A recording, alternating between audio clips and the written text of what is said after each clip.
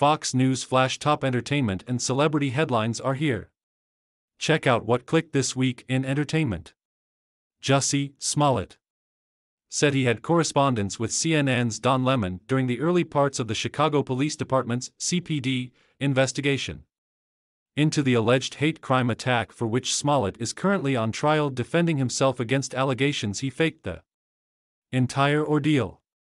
In his court testimony on Monday, Smollett, 39, said under oath that during the investigation, he received a text from the network's Don Lemon, supposedly relaying information that the CPD didn't believe his account of what happened. Fox News' Matt Finn reported from the Windy City Courthouse, where prosecutors and Smollett's defense team are at odds.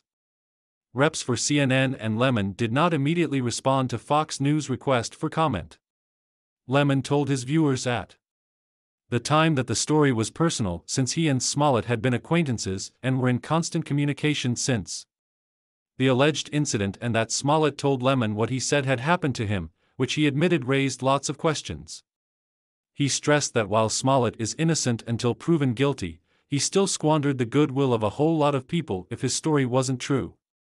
Jussie Smollett testifies that he did drugs, made out with Osendero's sibling, live updates he even lied to a lot of people, including me. And that's not cool, Lemon said to his viewers. He squandered the goodwill of very high-profile people who one day may be running this country, like Kamala Harris and Cory Booker, and people like President Trump.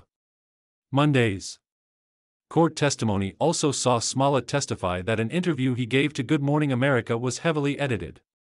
Jussie Smollett, a real victim of attack in Chicago. Lawyer argues every breath, every emotion is chopped so you really can't understand it, Smollett said of the sit-down conversation.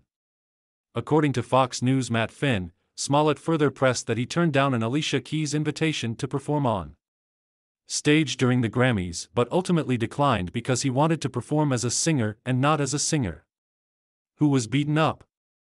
Jussie Smollett, left, testified under oath that he received a text message from CNN's Don Lemon that his account wasn't believable in the early parts of the Chicago Police Department's investigation into the alleged hate crime attack Smollett said he endured in 2019.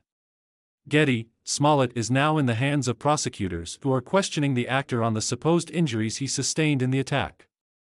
Jussie Smollett trial, court working with media on how TO fit in courtroom as cross-examination has commenced, the special prosecutor asked Smollett if he recalls the Northwestern doctor, who was a witness called by Smollett's own attorney, said.